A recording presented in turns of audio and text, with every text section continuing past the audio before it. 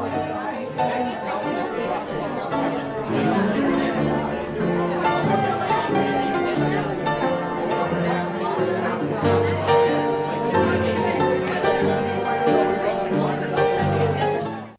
and welcome to the channel. My name's Todd. I thought in this video I would build an antique Art Deco cigarette machine. Now, I'm going to build this for Aaron's Halloween party that he's having this fall, and the theme for that is a speakeasy, so it's going to be a bar setting. Now, let me show you a couple photos that I pulled off the internet to give you an idea of what this thing's going to look like. Now that's how I intend for this prop to look. Now as far as the materials I'm going to use, I'll be using plywood and some dimensional lumber. And then I'll use my nail gun and some glue to hold it all together. For the glass part, I'll probably use some plexiglass. Hopefully it'll be a fun build and it'll turn out great when I'm done. So if you're not doing anything, stick around and we'll build this together. I've got this plywood cut up, 2 pieces, roughly about 12 inches by 32 inches. And what I'm going to do is nail these 2 together, and then I'm going to cut them as one, and I'm going to cut out basically a big L, and then I'll pull it apart, and then I'll have one side each for the cigarette vending machine. I've got the sides of the cigarette vending machine cut. Voila, they match. So the next step is to take and cut some more lumber for the framing, and then I will come in here and show you how it all goes together and we'll start building it. So don't go anywhere.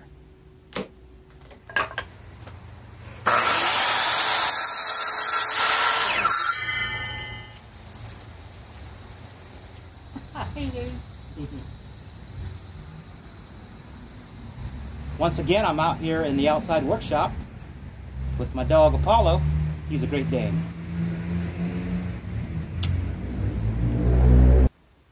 I got most of the pieces cut for the cigarette vending machine. That's what this is right here. Did that this morning.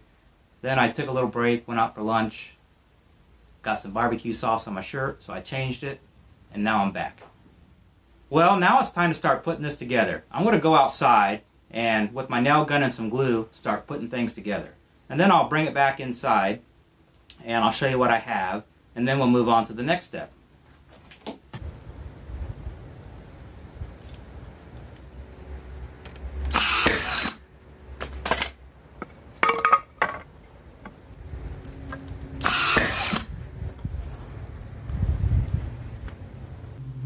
Let me put another shot across the screen there of the Art Deco cigarette machine that I'm making. That way it will remind you of what it's supposed to look like. So it's starting to resemble that. I got the basic skeleton put together here.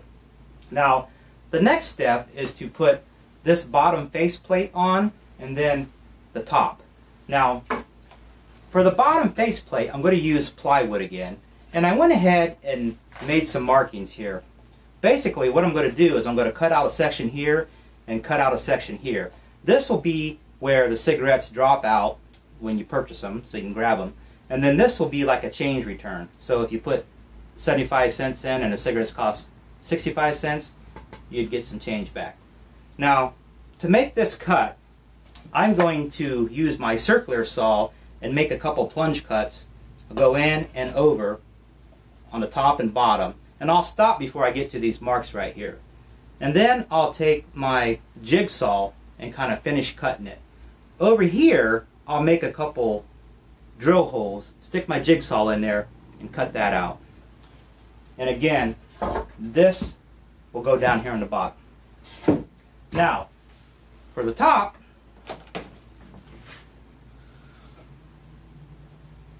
I've got this little square step pyramid that I need to glue and nail together, and right now it's just kind of sitting there. But this is going to go on up here. Got to be careful, I didn't realize how tall this was. So let me go put all this together, cut this out, and then we will proceed from there. I've got the bottom faceplate cut. Now I'll need to go back with my wood file and kind of clean up the edges, the inside here. And I've also got the top pyramid pieces cut. They're just sitting there also. I'll have to go back and fasten those all together. But I think I'm going to stop for the day. I've been up since about 6 a.m., getting kind of tired. And then we'll pick up this video again tomorrow or the next and see if we can't finish it up. And of course, the next step is going to be to do this inside here. So don't go anywhere. I will be back. I've done a few things since the last time I hit record. Let me show you what I've done. I went ahead and attached the top piece here, used my nail gun and some glue. I also added a base, and this is just the same plywood that I use for the sides here. However, I did use my router and made a little edge around it, like a bullnose, a decorative detail. I also added this section here. Now, this is where the actual individual packages of cigarettes will be displayed. And I think I'll be able to put probably 4 or 5 little individual packets in here. Now, I'll have a piece of wood that I'll set in the back here as a cover.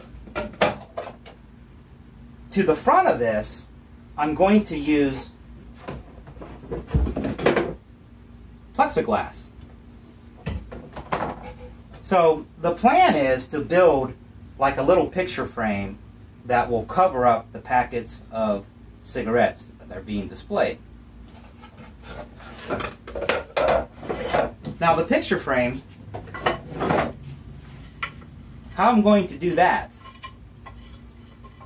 I took some scrap lumber that I had, and this was just a 1x4, and I went ahead and used my table saw and I cut them in thirds. So these are roughly about an inch by inch, by about 18 inches long, but I will cut the length to fit in here. So after I cut these, I took my circular saw and I made like a little jig, and I just basically made a straight line off to one side. Now this little line here, which is just the width of a table saw, is where this plexiglass will slide in. And so I'll use these pieces here to make a frame around this opening. And I'll slide the plexiglass in, and then that will cover the packets of cigarettes that are being displayed. I also made this little coin catch, and I'll place this behind the coin return. And again, this piece here will fasten to the front, and then I'll also have to put little handles here, and I'll probably use like some dowel rods with like a little wooden ball, and these would be the little levers that you pull out that would drop the pack of cigarettes, whichever one you wanted. So I'll probably have either 4 or 5 of those little handle pulls there, depending on how many cigarette I have displayed here. And then on top of here, I've got another piece of plywood that will serve as the base. And then, for the very back here, I'm going to use plywood. Thin piece of plywood. And so, this here will set back here. It'll be the front facing. And what I'll do is I'll trace it from the back, and then I'll cut around it so that it has the shape of this. Now remember, I also have to cut out this hole here for the display. I'm going to go ahead and trim this piece up here and attach these bottom pieces, and then I'll come back and I'll show you what I have, and we'll go from there. I went ahead and added another board to give the front facing some more support, and I got the front facing cut. So this will go on here like that. And then also down here below, I went ahead and added a piece of wood inside here to kind of fill some of this void in underneath here. Give it a more realistic look. Now, I thought about painting the inside of here before putting these other pieces on, but I'm not sure if I'm going to do that or not. I don't have the paint, so I may just go ahead and put it all together and then worry about painting it later. I also added this little coin catch to the back here.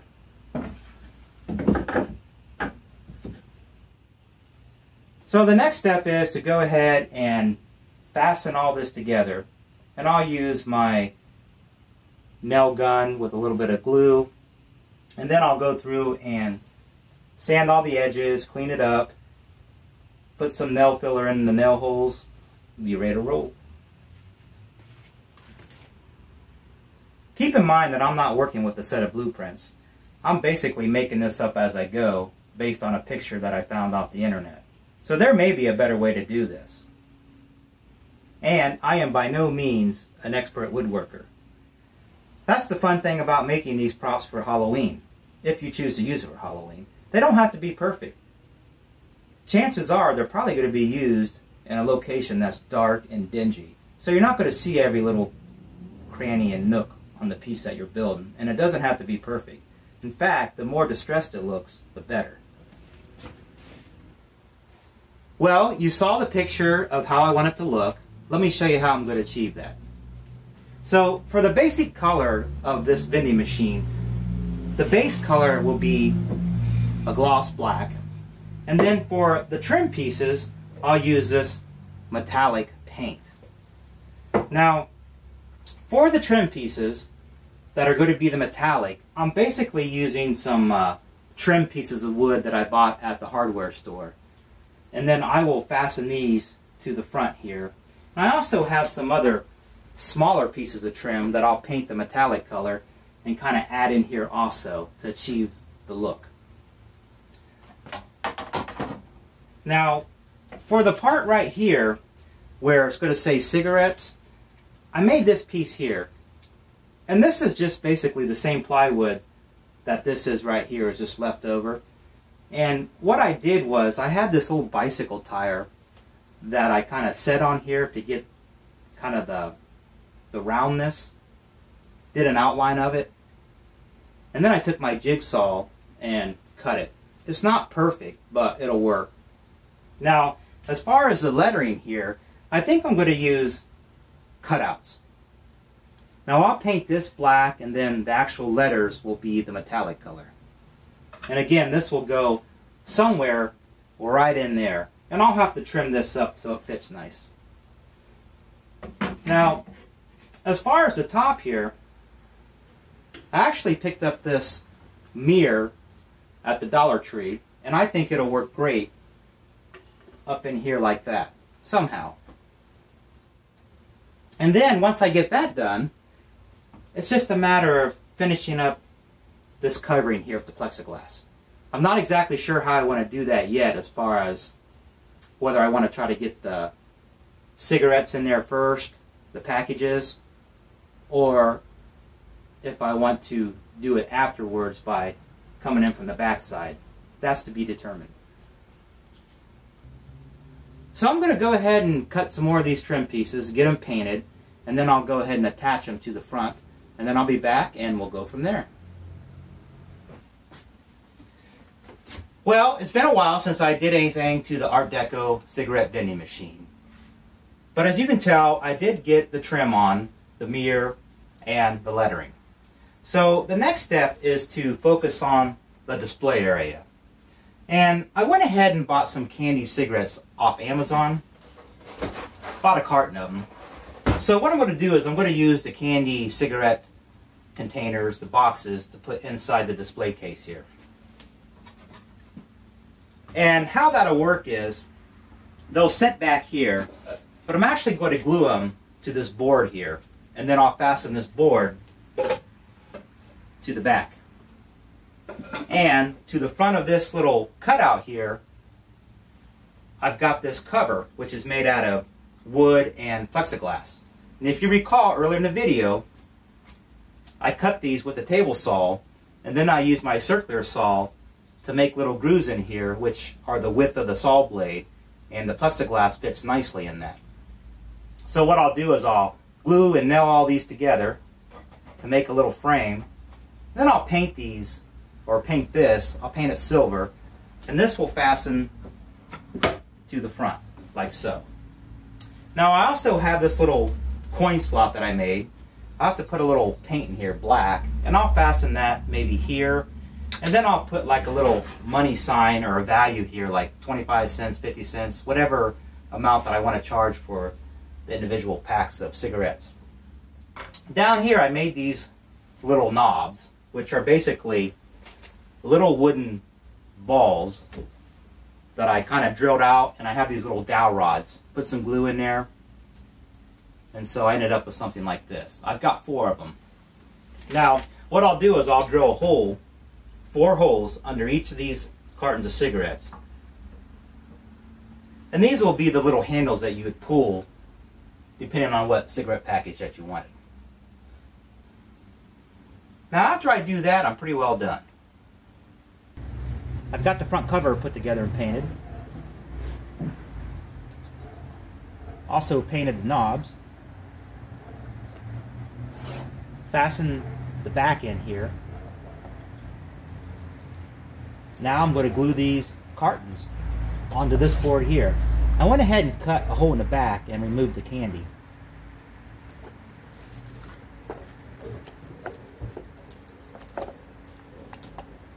So I guess I'll just space those out. Use a little Gorilla Glue and glue them.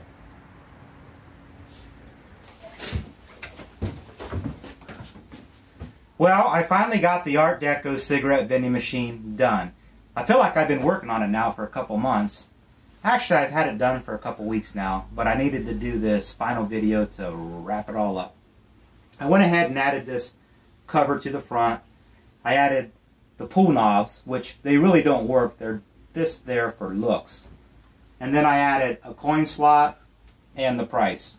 Overall, I think it turned out really well, and I'm happy with it. Hopefully you enjoyed the build also. Now, one other thing that I could do that would be kind of cool would be to add some type of lights inside here. And I could do that by drilling a couple holes in the back and then putting like a couple little battery operated light bulbs in there. It would just kind of make this glow and look cool at night, at least I think. So, if you enjoyed this video, give it a thumbs up. If you like these type of videos, consider subscribing to the channel. Until then, talk to you later.